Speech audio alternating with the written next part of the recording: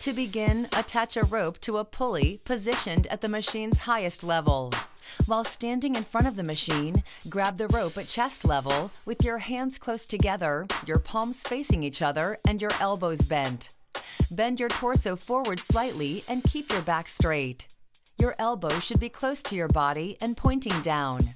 This is the starting position. Now exhale as you push the rope down while opening it horizontally until your arms are fully extended and perpendicular to the floor. Tightly contract your triceps at the end of the movement. Hold a contraction for a moment and then inhale as you slowly return the rope to the starting position. Keep your torso stationary and your elbows close to your sides throughout this exercise.